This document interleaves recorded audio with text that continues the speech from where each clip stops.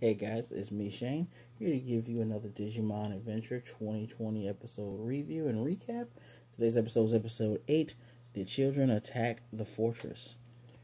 Well, Children Attack on the Fortress. Same difference though, right? Well, we get a little recap of what happened last time with everybody meeting Joe and then Ikakumon ferrying everyone across the sea. We start this episode as we do most of the episodes with the gang getting in contact with Koshiro. Koshiro's still trying to make his way with Kabuterimon to meet everyone, and he's giving them an update on what's going on. It's kind of funny because with the blackout going on, the markets are getting empty and empty because people are getting up food because of what happened the last time. Kind of sounds familiar, doesn't it? And so, as they make their way across, a beam of light strikes the group strikes Ikakumon and makes everyone goes into the ocean, and they figure out that now that they're getting close to this continent, there's a fortress, and they're being shot upon by Gorimon and Tankmon, and there are two Solarmon, which look like gears. They're basically like, I believe the gear Digimon's name is Hangurimon. They look the same, but Solarmon are just orange. They're shining a light, kind of blinding people and giving Gorimon sight in order for him to put his crosshairs on them and shoot on them. Well, they meet up with Tai's old friend, Yamato. Yamato brings them to the side and pulls them away from the situation and gives them the lowdown on what's going on. They can't get through unless they disable, well, more or less stop Gorimon from shooting on them, but more or less they need to just take everyone out in this nearly impenetrable fortress. So, while Joe is still trying to be the adult and trying to think about things rationally, Yamato tells Tai, you just watch everybody. I don't need any dead weight. We're just going to go forward. And Gabumon gets the Agumon treatment when it comes to digivolving. It's a whole little 3D sequence, and it shows him filling out. It looks really good. Looks really nice. So it's good to know that there are two main character Digimon, because everyone else just gets, well, we're digivolving, here they are. So, I guess most of this episode with this recap is just, they're going through trying to support Yamato, because, like I said before, Joe, trying to be the rational thinking, grabs a towel, tries to wave a white flag, but these Digimon aren't having it, and if you pay attention close enough, you can see the Soundbirdmon. So we're probably led to assume that Soundbirdmon has manipulated these Tankmon and Gorimon and Solarmon to attack the children on sight. And now that Joe has waved a white flag, it gave Tai enough time to say, you know what, I know what we're going to do. We're going to support them. So while Mimi, Palmon, who saves Joe from getting shot, by the way, Joe and Goemon on the beach just getting the attention of the Tankmon, Matt is behind a rock. He says, okay, they're giving me a moment, so he goes forward. When they finally get to the gate, they see that as it goes down, there's a Dark Tyrannomon, another Digimon. So I count not four, but three. Oh no, there's four. Tankmon, Gorimon, Dark Tyrannomon, and of course Solarmon. There's 4 new Digimon. It's amazing that they're actually showing more new Digimon as opposed to just one per episode, but like back in the day. Pretty cool. Anyway, it's Dark Tyrannomon, Sora, and Birdramon appear to take care of him. And, you know, Yamato's kind of taking it in that everybody's helping him. Tai says, come on, let's go. Tai, Agumon, Yamato, and Garurumon make their way towards the tower. Tai and a now digivolved Greymon take care of getting the attention of the Solarmon. Gorimon kind of trying to figure out who to shoot. Yamato is looking back at everybody, and you know, everybody's locking eyes with him, kind of smiling like, you know, come on, you got this, we're gonna do this. Even Joe has like a pained smile, but he's like, you know, we're all doing our part. Yamato gets the power of friendship, gets a boost. Garurumon gets a boost. They outspeed Gorimon, take him and the Solarmon out. once they take out everything at that point, the Tankmon are down, Gorymon and Solomon are, I guess, dead. I mean, it looked like he blew them up. And with with Bergermon taking on Dark Tyrannomon, Greymon comes in, gives him the shoulder tackle, and they dump him into the sea.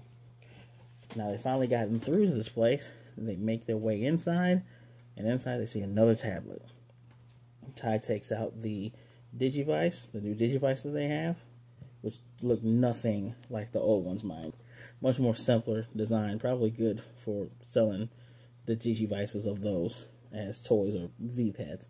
Anyway, he gets to the tablet, much like he did back on the Holy Digimon area. He touches the tablet, and the Digivice is giving him the ability to read it, and he says, "This is about the Holy Digimon." And then we kind of get a fade to, well, just a fade to black into the credits. So, and for the next episode, we're going to get an ultimate. Like, episode 9, we're getting an ultimate Digimon. This means that, I guess if Devimon, and, well, if and when, because we saw the silhouette of him, I believe, in episode 5 or 6. No, I'm sorry, 5 or 4. When Devimon shows up, he might be stronger than the ultimate, which would explain a lot, actually. And we're going to see an ultimate, which I believe is Metal Tyrannomon, because I am a Tyrannomon fan, as well as a Greymon fan, but I know most of, if not all of their forms. So that's going to show up, and I'm wondering if we're going to get Koshiro showing up and all of them attack together, or if we're going to get Metal Greymon. He already showed up during the, not the beginning, but the intro, the intro with the theme music and everything. So, who knows? So, what can I say about this?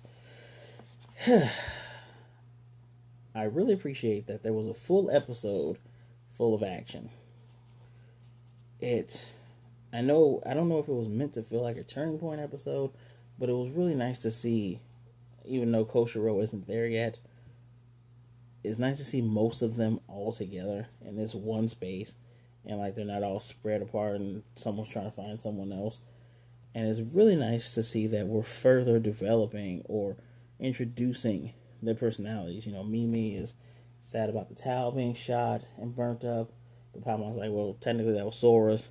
Sora's still the mom-like character, having extra stuff. Tai is very much the leader. Matt is also very much the person that they can rely on. If I was to put in Ranger terms, he's the sixth guy, right? Haha, because he technically is the sixth guy, right? And Joe is just trying to think things rationally, but he steps up when he has to. It's really nice to see that. It's really nice to see the relationship with their Digimon. It feels very organic. It's really nice that we're getting more than 1 or 2 new Digimon per episode when we're doing stuff like this.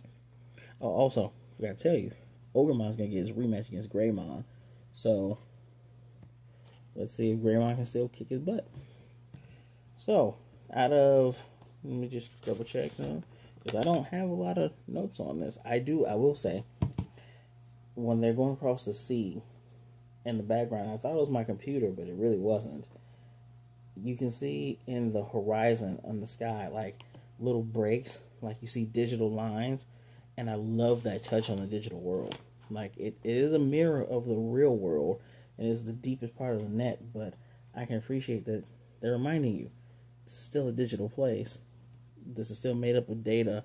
A lot of this stuff will have the data running through it.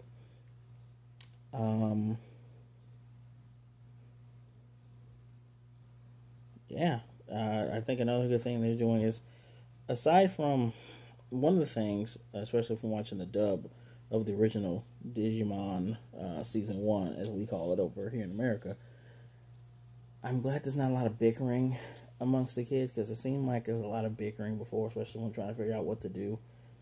And I can appreciate them showing how each of them is different in character and in personality.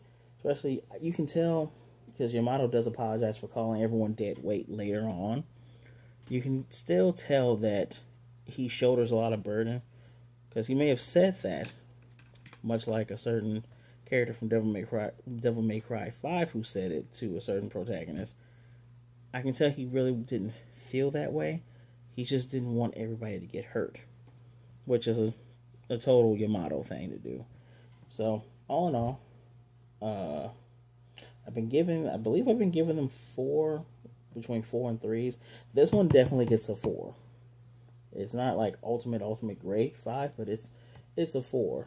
Your attention will not be diverted away from what you're watching, and you will definitely pay attention, and you will definitely say, wow, these are some interesting things they're fighting, and this is great to see them all fighting and doing their part together.